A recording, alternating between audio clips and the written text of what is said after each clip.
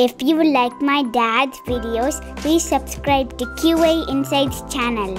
In this video, we are going to learn how you can make use of the OpenTelemetry demo GitHub repo to learn about OpenTelemetry along with performance testing and engineering concepts. So we are going to see how we can use OpenTelemetry to debug the performance related issues by deploying this demo application. Not everyone is working on microservices or natively distributed application. But if you want to learn about OpenTelemetry, definitely you can deploy the demo application to learn yourself. And you can learn more concepts when you try to make use of this repository by yourself. In this video, I'm going to list out the roadblocks. Whenever you try to make use of this application or repo, you might face some issues. So we're going to see what issues you will face, and we are going to learn something new. Before we see a demo, first let us understand the architecture. So whenever you start any project, either in a performance engineering or whether you are about to write some scripts, make sure you understand the application. So here there are around 10 microservices involved in this demo application with multiple technologies. So they are using a locust as the load generator. So here, as you see at the top right, there is a component load generator, which is making use of locust. And at the left, we have the internet, which is coming from the real user. So both real user and the synthetic user will hit the front end. So front end is made up of next.js stack. So the front end will hit the add service, or it may hit checkout service, or it may hit recommendation service based on the URL. Checkout service will make a call to either cart or currency, email, payment, product catalog, shipping. Similarly, recommendation service will make a call to product catalog service, and cart service make use of Redis cache. So these are some high level information about the demo application. And before you deploy the demo application, make sure you use the latest version of Docker and latest version of Docker Compose, which is 2.0 plus. And make sure you use at least 4 GB of RAM. I would go with 8 GB, but minimum 4 GB of RAM and at least 2 vCPUs. And you can make use of any flavor of Linux, either Ubuntu, Fedora, so anything will work. And another important point to notice, it is making use of 100% of the telemetry requests will be submitted to the backend. And also there are synthetic load generation using the locust. And these are the components it will spin up. Web store, the front end, it's at 8080, and Grafana at /Grafana, and feature flags. So feature flags will help you to disable or enable features to test it out. And load generated UI, where you get the locust UI, where you can start and stop the test. And Jaeger for the distributed tracing. I've already posted a couple of videos about Jaeger UI. You can check it out my previous videos. Okay, now let us go to the terminal. So this is my AWS EC2 box running Ubuntu. And here if you type docker ps, as you see, there are so many containers up and running from past several hours. So I'm using AWS, but you can use any DigitalOcean or any other flavor of cloud, or you can use your local machine as well. Okay, now let us launch the application in the browser. So as you see here, this is the front end. It's a OpenTelemetry demo shop where you can purchase the telescopes. Just a dummy application. And if you just scroll down, as you see here, it displays various products. And you can just click on the product, click on add to cart, and you can place the order. Just straightforward, nothing fancy here, very simple application. And a couple of points to notice, there are options to change the currency. And if you just scroll down and if you click on any application or any product, you can see the recommendations. So you may also like. So this also will make use of some microservices. Okay, now let us go to the Grafana. So again, Grafana has default 2 dashboards. One is demo dashboard and OpenTelemetry collector. So we will come to this later. And next is locust UI. So here, as you see, it automatically starts some load test with 10 users, and then it will keep running again and again. As you see here, these are some of the calls it will make. And if you click on charts, you can see the charts, failures, exceptions. I have a whole series about locust in my YouTube playlist. Please check it out. So next we will see the Jaeger UI. So as you see here, there are totally 13 services we are tracing. And if you just click on find traces, it will display all the trace information. Let us come back to Jaeger UI once we turned on some flag. And at last we have the feature flags. So here we are going to see two scenarios. One is we are going to simulate some catalog failure, product catalog failure. And also we are going to enable the recommendation cache. So right now, as you see, there are two feature flags, both are disabled. So here, as you see here, false for the product catalog, and recommendation cache also it is false. Now let us turn on the product catalog failure by clicking on the edit button. And let me just check this box enabled and click on save. So now the product catalog failure is on. Okay, now let us go to our OpenTelemetry demo application and let us click on the first product here.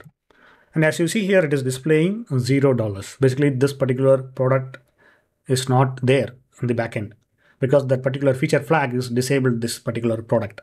So right now we should get 500 for this particular product. So let us just copy this product link here and let us go to the locust. And let us click on failures and let us reset the stats here.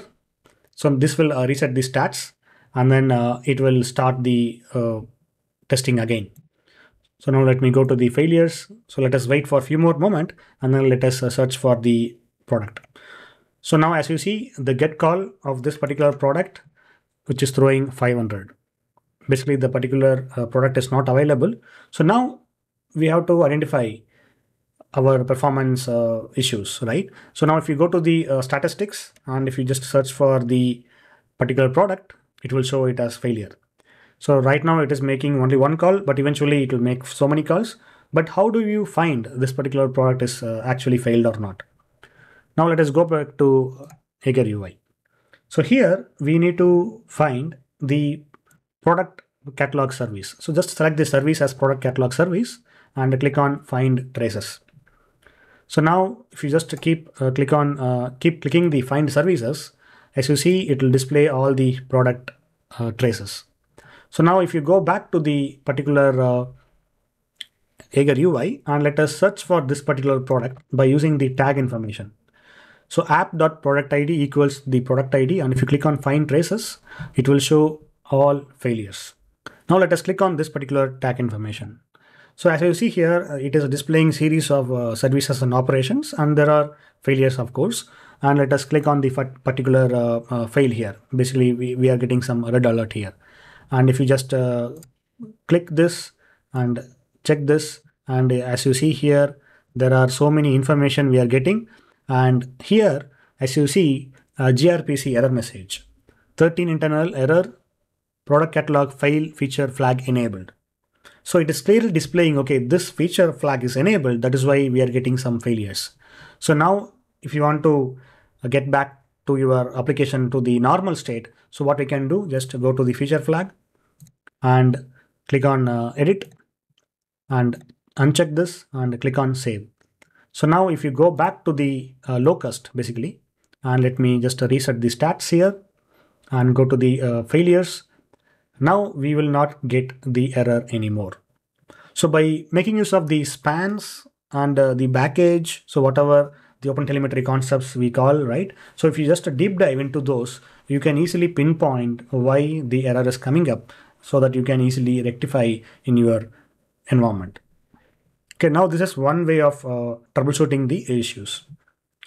Okay, now let us step ahead and try to identify some memory related issues. So what we can do, let us just go back to the feature flag and let us enable the cache. So right now it is disabled, right? And if you go to the Jaeger, just select the recommendation service in Jaeger and remove the tag information and click on find traces and go to any span and click on the recommendation service, get product list.